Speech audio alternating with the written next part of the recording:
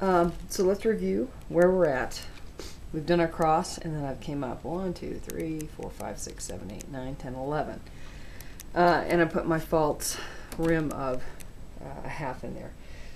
And let me talk to you about why I do a half, even though I'm going to do a 5/8 rim on this. I like it so that it's a little bit shorter, so that when I put that number 8 filler on top, it's not pushed up so far. Kind of goes down in there because it's got a little bit of room. So that's the reason for that. And I want to talk to you about how I put these handles in and how I'm going to change it.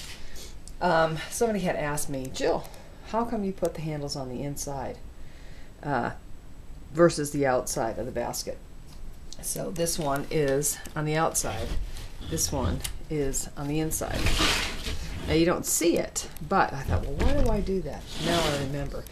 Especially for this, because I'm putting it in early. If I keep it on the outside, I can't tuck this on the inside. And I like to do that with these guys. I'm going to bend them over and tuck them on the inside so they don't show. So I've changed this on the one side, and I'm going to change it on the other. Now, because I've let this sit overnight, I can pull these out easy. If it's wet, it's going to be more of a pain in the butt. So I'm just going to pull that out, and then I'm going to slide these in here so that I can tuck them. Okay, so when it's dry, it's easy. When it's wet, not so easy. So usually I just say and cut and tuck and rim, but not everybody knows how to cut and tuck and rim, and so I'm going to show you my version of it. I'm sure there are several. What we're going to do is we're going to spray these guys first. And I'm just going to do a couple. I don't have to go all the way around the basket with you.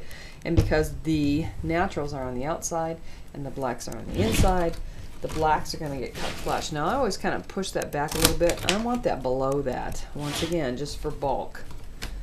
So I'll cut them down just a little bit so they don't show. And then here's the deal with cutting and tucking, because I know some people think, cutting and tucking. I'm going to bend that over.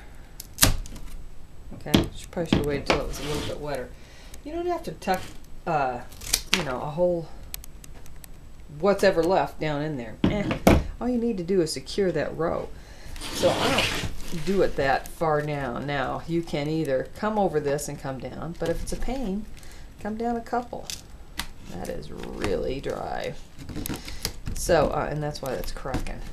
You see what I'm saying? That's all you need to do. And then, like, this is a little raggy up on top. Now, it's not going to show, but it will make it rough. So that's all we do. Now, because these need to be wet and have it set a little bit, that's all I'm going to show you. And then I'll rim it.